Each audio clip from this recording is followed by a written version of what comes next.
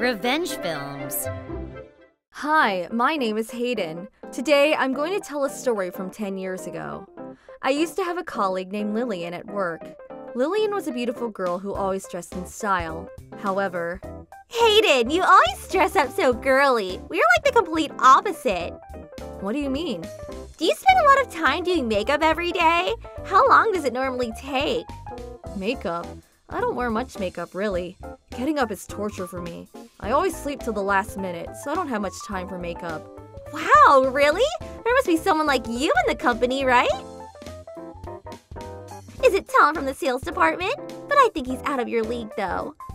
I'm sure he likes girls with good style. Even though you put on makeup, have a girly look and everything, your style is not that great. As you can probably tell, Lillian was a self-centered person with an unpleasant personality. She also slacked off a lot at work and was always late. Almost everyone in our department disliked her. Later, Lillian got pregnant with a child of the man she was dating. So she suddenly decided to get married and handed in her resignation letter. Her child's father was Tom, the guy from sales that Lillian was talking about. Oh, that's why she asked me if I liked Tom. Turns out she was going after him herself. Our department and Tom's department had little collaboration, and I also didn't really get along with Lillian, so I had no intention of attending their wedding. But since my boss said he was going, everyone in our department felt like we had to go as well, so we all ended up attending the wedding.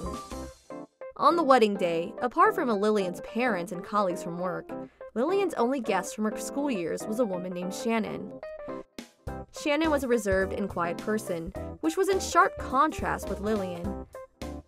I'm surprised that Lillian has a friend from school. And she's completely different from Lillian. And she's probably different from Lillian. It was surprising for us to see that Lillian had a friend. I heard she's the one who will give the maid of honor speech. It was even more surprising when we found out Lillian's only friend was going to give the speech. If she's going to give the maid of honor speech, that must mean she and Lillian are very close friends, right? But no matter how you look at them, they don't look like they'd get along very well because they're different as night and day. I wonder what she'll say about Lillian in her speech. I'm starting to look forward to it. The wedding proceeded smoothly. But because all my colleagues didn't want to go to Lillian's wedding in the first place, everyone started to get bored. After the best man speech, it was finally time for the maid of honor speech. Now, please welcome Shannon, Lillian's best friend from school, to give us the maid of honor speech. After the MC's introduction, Lillian's only friend, Shannon, went onto the stage. Shannon looked very dull and plain, especially compared to Lillian. Even though she was giving the maid of honor speech, she was giving off a gloomy vibe that didn't quite match the liveliness of the wedding. She doesn't look happy at all. She's probably just nervous. Maybe she's deeply moved by her best friend's wedding. Then Shannon started her speech amidst a sparse applause. Nobody knew that the wedding would take a bad turn from there. I met Lillian the first year of high school, and I've been looking forward to this day since then. I had a dull, boring personality throughout elementary and middle school. Back then, I didn't have any friends and was constantly getting bullied. It was not easy for me to make friends, so I was mostly by myself even after high school. But one day, Lillian approached me. Isn't this surprising? I never thought Lillian would have such a side to her. It was not just me. All my colleagues were surprised too. Wow, Lillian's surprisingly nice. I wonder why her personality has changed so much since then. While everyone was talking about how unexpected it was, suddenly... And I've been living as Lillian's slave since then. Shannon dropped a bombshell.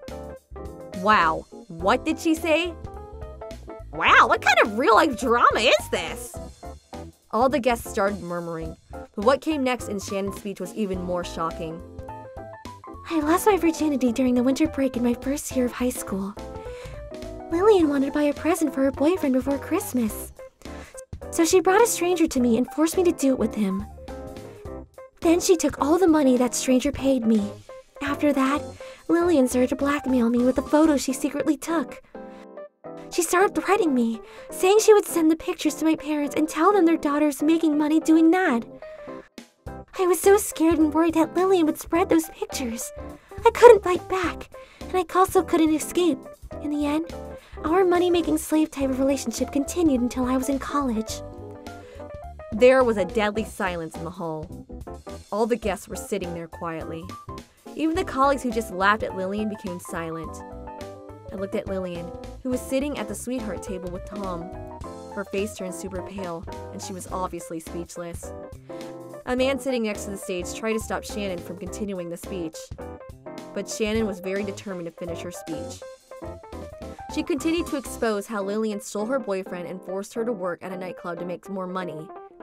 Lillian started yelling, "It's not true! This woman is lying! She was bullied and had no friends because she's always been a liar! Have you forgotten what I did for you? I made friends with you despite how dark and gloomy you were, you ungrateful bitch!" But Shannon ignored her completely and played the recordings from her phone. It was a conversation between Lillian and her before the wedding. "I got pregnant by one of my bosses at work, but he's a married man with children. Oh, I told you about him before, Mr. Robinson, the one who always liked me. What? Am I gonna have the baby? Of course I am. Married men are a pain in the ass to deal with, especially when their wives find out about their affairs. So I'm marrying Tom instead and pretending the baby I'm having is his. He makes much more than me, so it's all good. Tom was reluctant about getting married in the beginning, but he agreed right away when I told him I'm pregnant." The recorded conversation was about Lillian's pregnancy. The father of Lillian's baby turns out to be her former boss in another department.